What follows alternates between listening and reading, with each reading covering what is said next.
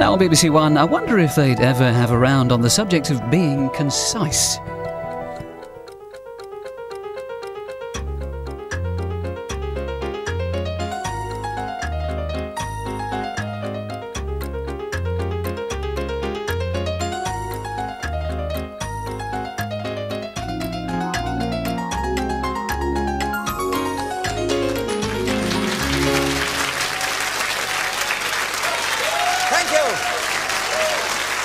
Thank you. Hello, and welcome to Just a Minute, this exciting and challenging game where I ask my four guests to speak on a subject that I give them, and they try and do that without hesitation, repetition, or deviating from the subject. And to meet the four exciting guests today, well, first of all, we welcome that consummate actress, Liza Goddard, and beside her, the writer and comedian, Richard Morton. On my left, the very talented musician, Richard Vranch. And finally, the irrepressible comedy performer, man of comedy, Tom O'Connor. Please welcome all four of them.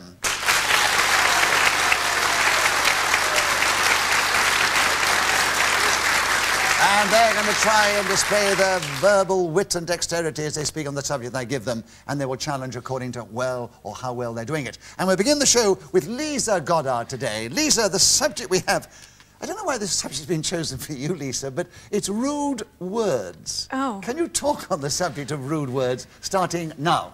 When I was a girl, being educated at the Convent of the Sacred Heart in Farnham, Surrey, the rudest word we knew was armpit. For some reason, this innocuous part of the human body reduced us to helpless, gibbering wrecks, lying on the floor with tears rolling down our faces. At any solemn moment, and there were many and oft of these in that establishment, a mention of that little rudery and serried ranks of schoolgirls would be lying down like ninepins.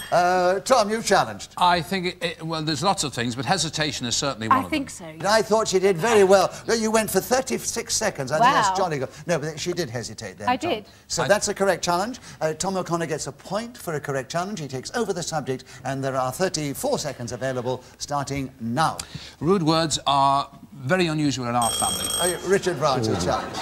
That's very mean of me, because Tom only just got going, but there was a bit of hesitation. He didn't get going, he went for 1 second. I'm sorry. There's a definite hesitation, yes. Yes. Right. So, Richard, and point to him for a correct challenge. You take over the subject. There are 30 seconds available. Rude words, starting now. Well, I think you need rude words, because every now and then, when something awful happens, some frustration hits you, and... Lisa, why are you challenged? I don't know. I'm sorry. I'm sorry, I was going to say some, but of course he said some and something. So That's it's a really right, yes. stupid challenge. So just, you know, just ignore it. Just pretend I didn't do that. No, I can't do that. What happens? If someone's interrupted, they get a point for an incorrect challenge. Oh. So, Richard, you have another point. You still have rude words, and you have 23 seconds starting now. The trouble is, these days, you hear rude words all the time, on the television, on the bus. Yes? Repetition of on Hurrah. We usually let little things like that go, Lisa. Oh, do you? On the, yes. But it was correct. Was it it? was a repetition of Yes. on the. So, Lisa has another point. She doesn't have another point. It's her first point, actually. Good for you. Because you started, yes. You have a point for a correct challenge. Hooray. You take over the subject. There are 17 seconds. Rude words starting now. Rude words usually refer to parts of the body or bodily functions, like bum or fart. My granny, though, thought that bottom was a rude word, so we had to say sit upon. Shock, really. Yeah, it was, yes. To hear Liza Goddard say those words has made my day, frankly. It's been Yes. I think What's sit hesitation, upon? actually, yeah. Well, it You was mean her hesitation. saying sit upon has made your day, has it? Yeah, I didn't know we could use the S word, sit upon. Right. It was a hesitation. Yeah, Well I done, think so. Richard. You've listened. Sorry. We're going to hear from I'm you sorry. on this subject in this round. There are 5 seconds available. Rude words starting now. But as Lisa was saying, serried ranks of schoolgirls, that phrase has stayed in my mind for the last 2 minutes.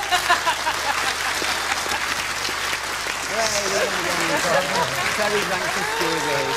Serried ranks of schoolgirls. Yeah. Whoever is speaking when the whistle goes gains an extra point on this occasion. It was Richard Morton, so at the end of the round he is equal in the lead with Richard Vranch. We have 2 Richards, 2 Dickies on the show, and we're going to have a bit of a Easy. problem there, aren't we? Yes, right. Which Richard? Richard Morton, would you like to take the next round? All right, then. The subject, patience. Tell us something about patience in just a minute, starting now. Patience is something I know all about coming from the northeast of England, because all natives of that part of the world, after a certain altercation or argument, will then have a fight and then find themselves in casualty. When in accident and emergency... Lisa, I think a little hesitation. No, he was going with style and aplomb. No. We can get too over-conscientious on Right. too keen on... You're keen. I am. Dead Serried keen. ranks of schoolgirls, sit-upons, and you stop me. And Richard, you've got an incorrect challenge there, so you have another point for that, and you still have 49 seconds to continue on patience starting now. Oh, in accident and emergency, we can... He's repeating accident and emergency. And you did indeed, Yes, Tom. indeed, So right. you have a correct challenge. Tom O'Connor, you take over the subject. 46 seconds available. Patience starting now. Patience not only is a virtue, of course, it's also a game of cards. I used to play it at college when I was a young lad, and it's character building. Patience. Yes, kind of hesitation, but there was 2 builds in there, really, which I think goes Which for one do you repetition. want? I'll go for building twice, thank you. all right. You can have that right, either, Tom? but I didn't know. I might disagree with one, but I was thinking at the time. Right. There are 38 seconds available. Patience. Back with you, Richard. Another point, of course, starting now. In hospital, 2 Geordies can even start a fight. You'll often see them sitting in opposite hospital beds. Very close. I hesitated myself there. Yes, Lisa, that definitely was hesitation. That was a We mic thing. I was talking interpret it properly, when you sir. get confused like that as hesitation. So, Lisa, you have the correct challenge. You have another point for that. There are 33 seconds available. It's patience starting now. Voltaire said that medicine consists of amusing the patient while nature cures the disease. My husband is a typical male when it comes to illness. He says, no, I'm fine, I don't need to go to bed, droops around the house, sneezing, coughing, looking terrible, feeling... Surely this is deviation, this is not patience, this is illness. Well, I thought she was conveying to me that her husband by that time was a patient, though she didn't establish it very strongly, did she? She's talking more about it. I think so. Yes, I think so. It's a difficult job in which to interpret, but yes, deviation, now illness and not patience. Right. It's with you, Tom O'Connor, and there are 16 seconds available. Patience starting now. Patients are wonderful people, because they have to put up with things in hospital that nobody else would ever have to do. They have nurses who wake them up to give them sleeping tablets. I'm sorry, he said have twice. He did say have twice. I'm sorry. She's the dead keenest player of the game. I'm sorry, Tom. Sorry, I'm just trying to get a point, love. You know, I keep having points taken away and... You don't ever have points taken away in just a minute. You Just only give them to other people. gain points for correct challenge. But if it's an incorrect challenge, then well, you might say you've given them to somebody else. But patience, that was correct. The 8 seconds starting now. Patients have a very difficult time at the moment with the NHS, I think. They have to wait in corridors, sitting on trolleys, they wait for the doctor for... And no!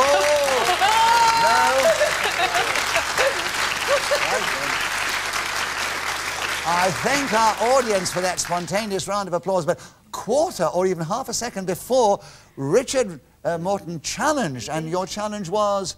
Wait, it was a... Yes, a repetition of wait. wait. So, Richard, you have a quarter of a second on patience starting now! You'll see 2 Geordie blood... Yes! Can I tell you the gag as well, Nicholas? Can I tell you the joke? Yeah, tell us Yeah, a joke. I was going to say you'd see 2 Geordie blood donors sitting in opposite hospital beds, and one of them will say, are you looking at my pint? That's all I was trying to say. It wasn't really worth it, was it, Richard? At the end of that round, Richard Morton has, in spite of his jokes, taken the lead. He's just ahead of Liza Goddard and Tom O'Connor. And Richard Vranch, it's your turn to begin. The subject is nursery food. Tell us something about nursery food in 60 seconds, if you can, starting now. Nursery food must be the most difficult kind of food to prepare because of who you're making it for. It's not as if you've got adults in a posh restaurant who will put up with anything you stick in front of them for fear of infuriating the chef. Tom O'Connor. I think you said 4 twice. He did. I think My gosh, it's a tough show this today, isn't it? It really is. Tom, correct challenge. Lisa Yes. started it. Sorry. I've forgotten what the topic is now. Well, it's all right. You've got 47 seconds. Nursery food, starting now. As an You ex-school didn't teacher... start, did he? No one challenged then, you see. It's amazing, isn't it? And they still haven't challenged. Oh, as an... Richard. Interruption by you. Yes. Hesitation. Hesitation by was Nicholas, I saw that. He did hesitate a long time. Richard, you got in rather late. Brilliant, brilliant reaction there. I mean, you came in there like a knife. I admit, amazing. You have nursery foods. Back with you, 36 seconds, starting now. So you need to make the nursery food palatable for the little children who eat it, because they will reject it if it's slightly... Lisa, yes. Hesitation, yes, I think. indeed, Lisa. There are 28 seconds available. You tell us something about nursery food, starting now. I love nursery food. Cottage pie, shepherds of the same, bananas and custard, jelly, tapioca, semolina. Hesitation, I think really, so, Lisa. Pepper. I ran out of nursery food. But I would love to order shepherds of the same. Let's go around a pub now. What do you want for your lunch? I'll have shepherds of the same, please. Right. Richard, correct challenge. There are 18 seconds. You tell us something about nursery food, starting now. Up in Newcastle, where I'm from, we love nursery foods because they're all made out of lard. Chips, fried eggs, baked beans and hesitation foods. With an we call that hesitation. 12 seconds, Lisa. Nursery food, starting now. The trouble is when you have small children that you put on an enormous amount of weight because of the nursery food. Feed the little ones, they don't eat it, so you think, I'd better not waste it, I'll shove it down my own throat.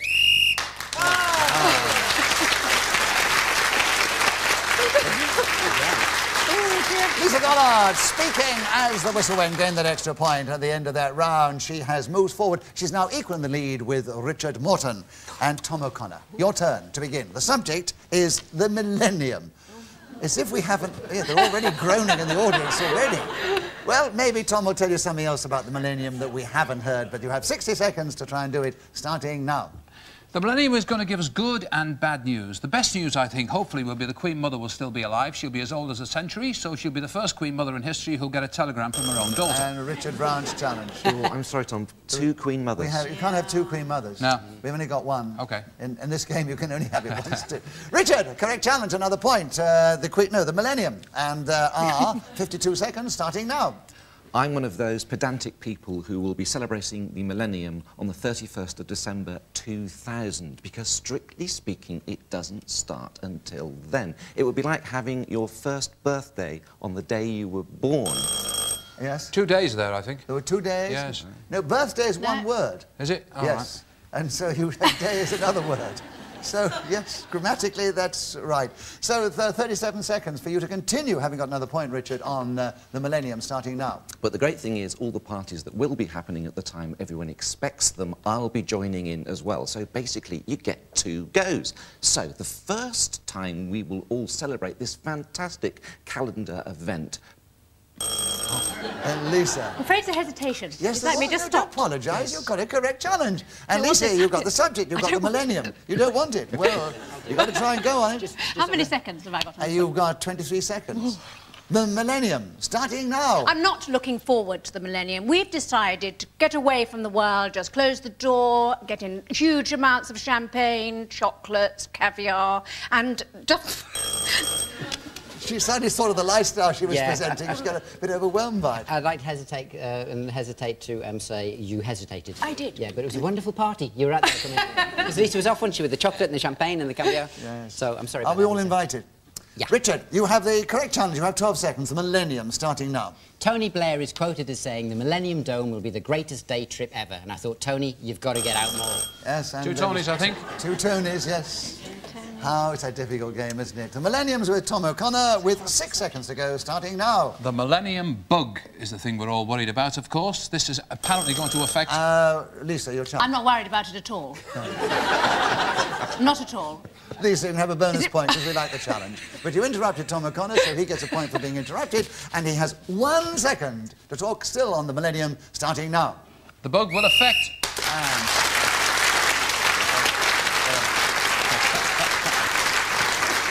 Tom O'Connor speaking as the whistle went, gained that extra point for doing so. And what is the situation? It's very, very close. Liza Goddard's actually in the lead. She's 1 ahead of Richard Morton and Tom O'Connor, and only 1 behind is Richard Vranch. And Lisa, we're back with you to begin. Oh, no. The subject is snoring. I don't know whether there are any snorers in your family or you know anything about it, but tell us something about it in just a minute, starting now. Great Snoring and Little Snoring are villages near where I live, and the postmaster of one is named Mr. Go-to-Bed. My great-uncle Walter comes to say, very welcome guest, but we do have a problem at bedtime, because he snores for England. And when he's asleep, the house is quiet, we all lie there, we hear the house... Great story, though. Hesitation, I'm afraid, Nicholas. Yes, it was. And also, your great-uncle was maimed. Was Did he? you know that's what you said? He was maimed. Maimed? Yeah, you maimed him. It probably was. What's your name, John? Stop that snoring. OK.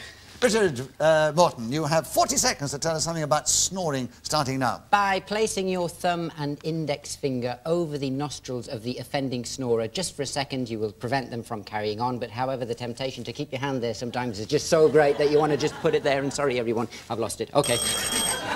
Tom O'Connor. Yes, I think hesitation, deviation and everything combined on that one. Deviation, You murder, don't Joe. rub it in when you challenge you. Right. But it was hesitation. So, Tom O'Connor, you've got snoring and you've got 27 seconds starting now. One of life's biggest questions is, why is the person who snores loudest the first one to fall asleep? I have an open... You challenge. Pause for laugh. I know. Comedian. It's my job. Yeah. It's built into him. In just a minute, you have to ride the laugh. We did. Nothing is worse. And nothing's worse in this game than waiting for a laugh that doesn't come either. It's like my act. Right, Lisa, correct challenge. There are 21 seconds available, snoring starting now. The husband of old Aunt Mary goes to sleep, and soon the house reverberates with the noise of his... Richard Vranch. Repetition of... We still don't know what it was it reverberates with. I know. Rather. What a strange... one of your rude household she words, lives in. Right, snoring is with you, Richard Vranch, and you have 13 seconds starting now. I don't snore. At least I've never heard myself do it. And that's the great thing about snoring. You never hear yourself. Never heard twice. Never heard? Yes, and right, yes. Actually, it's not true. You can wake yourself up with a big snore. Don't tell them, Nicholas. We weren't there together. One's life can be revealed on this show, but that wasn't one of them. Right, Lisa, with you, 5 seconds, snoring, starting now. Snoring is caused by the soft palate vibrating with wind, so it sounds like a flute.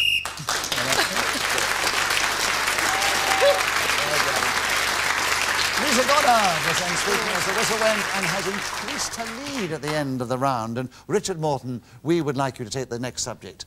A right cock-up.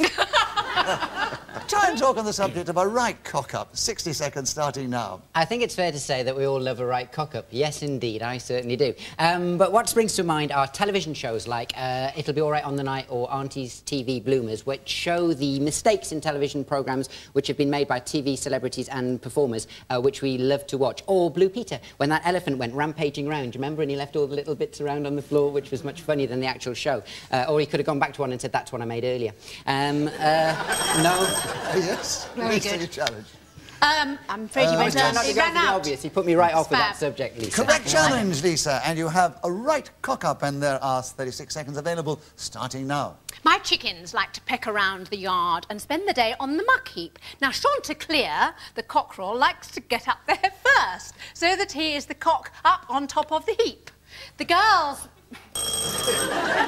I'm glad you're a challenge then. I thought what was going to come next. I know. Repetition of the word up. Yes. Up, yes, right. Quite right. No, up is on the card. So, you have an incorrect challenge, Lisa. Oh, no. Let's hear about your cock now. There are 23 seconds available starting now. I'm not going to tell you any more about the chickens, but a cock up, right? Richard Vranch. That was a little hesitation. That was a was. major hesitation. There are 19 seconds now for you to tell us about a right cock-up, starting now. There must be a reason why we use the phrase cock-up to mean some kind of debacle or disaster. And maybe something happened centuries ago with a cock which gave it its name. For example, it could have been a competition where two cocks were involved in a fight or a race, and the winning one was the right cock, and so they tried to put the right cock up.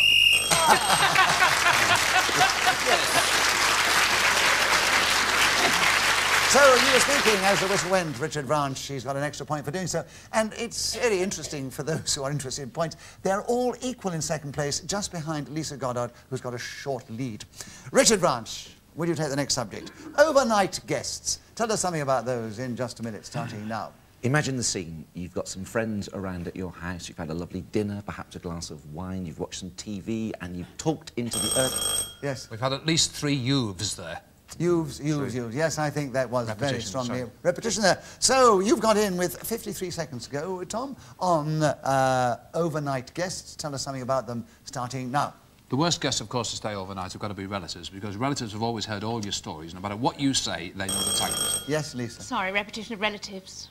Relatives. Did I say relatives? Sorry. You did say relatives. So, Lisa, you got in first. Another point to you. Creasing your lead. Overnight guests is with you. And there are 47 seconds starting now. Guests and fish stink after 4 days. But personally, I love overnight guests. I spend a lot of trouble. I do up the bedroom, put flowers, books, a radio, biscuits, water jug, glass, clean tub. Is all this for the guests or the fish? Yeah. The guests. I think you'd run out of things to do for the guests. I'd run out of... Mind you, I wouldn't mind coming to stay if we get all that treatment. Richard! Bit of hesitation. Yes, definitely. Richard, correct challenge. 33 seconds. Overnight guests starting now. The trouble is, you never know if, during the night when you're asleep, they're going to get up and start going through your things. For example, you might have... Tom. Massive hesitation there. All right, enough hesitation. Tom, tell us something about overnight guests with 23 seconds available starting now. Wives are a nuisance because when we know guests are coming, they spend all day, and possibly the day before, preparing. Richard. Hesitation. Yes, I think he'd hesitated because he'd repeated something. I know, yes, I have. That's what happens, you see. Sometimes if you keep going with panache, Tom, they don't notice it. But Richard, correct challenge. Yeah, and you have 15 seconds on overnight guests starting now. The most unwelcome kind of overnight guests are the ones you might pick up in a sort of a way, at a sort of a place, and I'm glad you stopped me. Somebody stopped me. I don't think I want to hear the rest of that story. Nor do I, no. 9 seconds, No, you Lisa. said sort of a. Yeah, I know. Tell us something else that you do for your overnight guests. 9 seconds, starting now. My overnight guests, when they arrive in the afternoon, can ride the horses. They can help me muck out. They can take the... I think we had 2 theys there. Did have 2 there, yes. Yeah. You're getting keen again. I am. He's getting keen. Right, Tom, you've got 4 seconds. Overnight guests starting now. The worst thing about overnight guests staying in hotels is the manager is never there. If you stay...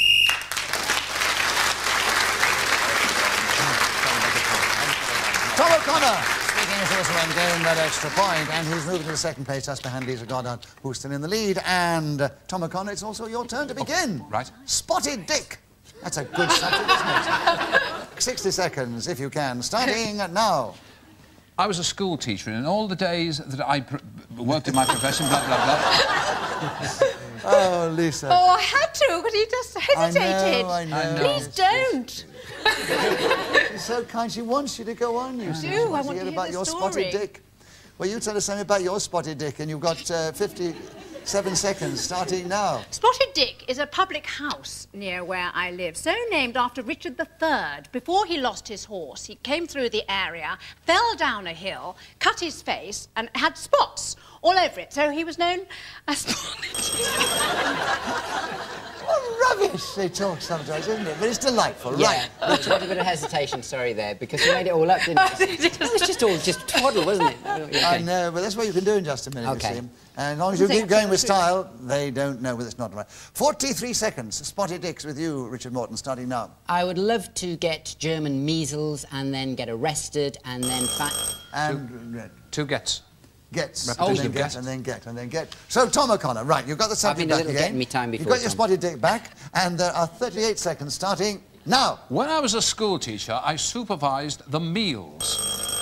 Yes, you said that I'm before, so didn't you? sorry. I can't stand it. But you said school teacher before. Oh. You did. You started off before with school teacher. You Wasn't that a different life when I did No, that? no. Because you've used that twice in 2 different things. I know, but you see, if you've said it before, you can't say it on the same round again. When you started before, you start off with, when I was a school teacher. And it's quite a long phrase, too. All right. So Lisa got in first. Sorry. Don't worry. Right. stand it. Spotted Dick. 34 seconds, Lisa, starting now. Spotted Dick is delicious pudding. I absolutely love it. You make it with flour and suet and a little bit of butter and water. Make the pastry, roll it out. And very most important ingredient of all are the raisins. You fill it full of these little dried fruit. Hesitation, I think. Yes, you couldn't get something else for the dried fruits out, but raisins, right. So, Tom O'Connor, don't start over saying when you were a school teacher. I won't. Spotted Dick is with you, and there are 16 seconds, 17 actually, starting now. When I was a student, I used to enjoy...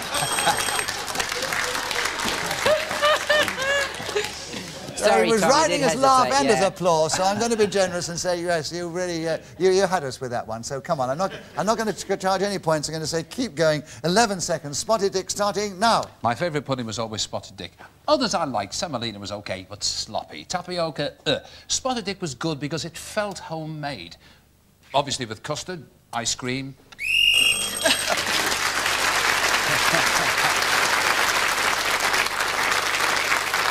So, right, Tom O'Connor kept going to the whistle when gained an extra point for doing so. He's creeping up on Liza Goddard, which is rather devious in this game. But Lisa's just in the lead, 2 ahead, and then it's Richard Morton and Richard Vranch in that order. And Liza Goddard, your turn to begin. Now, here's something for you, Lisa. Yeah? Mussels. Right. So many different ways you can take it, but just talk on this. Just a minute, starting now. Mussels are bivalves of the family Lamellibranchia. You find them between the low and the high water mark at the beach. Yeah? Can I interrupt just because she sounds like a smart aleck? You can, if you want. You've interrupted. Right. I'll give you a bonus point, because it was a naughty but facetious remark, which made the audience laugh, so you get a bonus for that. But Lisa gets a point for being interrupted. Certainly. And she continues on mussels, and there are 53 seconds available, starting now. My favourite way of cooking mussels is meunier. Take an onion, cut it up very small, cook it in a little bit of butter, throw in some white wine, water, mussels. Make sure the mussels are live, because if they're not, you can be very, very poorly indeed and end up dead yourself. Cook them in the pan for about 10 minutes, then pour them into soup bowls. Serve with bread, freshly made, white, wholemeal, granary. Someone help me! We were actually filibustering by doing nothing, didn't we? That's right, there you do, there we are. Very mean. It's turning into ready, steady cooking. Fantastic. Mussels! Correct challenge, Richard Vranch, and there are 27 seconds available starting now. There are several places which are famous for their mussels. Belgium is one of them. You go to Antwerp, you can get the most fabulous mussels. But of course, Dublin had a mussel seller who was enshrined in a song in Dublin's fair city where the girls...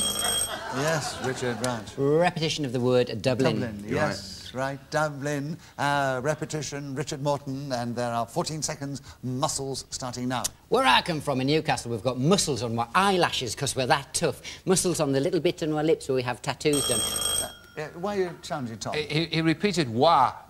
That was short for why I. He said, muscles and wah lips. No, I don't think that was a legitimate challenge. It's just his idiosyncratic way of speaking. He said wah twice. They meant different things then. Yeah, I did what an hour, didn't I? Yeah, you did. But if Okay. you come from Newcastle or wherever you come from, you can totally do Where it. did you come from? Okay. Well, 7 seconds, mussels starting now. Where I come from, people are so hard they get Where, yes? Where I've come from, he said that You twice. said Did that I? where you go. Yes, you did. I've just come from there. There you I had to go back there. Right. Tom, you've got in with 5 seconds to go. Mussels starting now. Muscles I admire. My son-in-law actually is one of these bodybuilders. Arms like this, muscles... Yeah. Wait a minute, whoosh, before the whistle, what happened? That was a little bit of hesitation. There was a little bit of hesitation, yes. So, with half a second to go, Richard Morton, you've got mussels starting now. From my place of origin. So Richard Morton, speaking as the whistle went, gained that extra point with no more time today to play just a minute. So let me tell you, the final situation was that Richard Vranch was in 4th place, and then Richard Morton in that order, and then Tom O'Connor's 1 point behind Liza Goddard. So Lisa, you're the winner today. We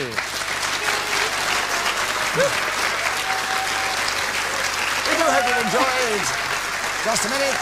And on behalf of Liza Goddard, Richard Morton, Richard Vranch, Tom O'Connor and myself, tune in next time we want to play Just a Minute. Till then, from all of us here, goodbye.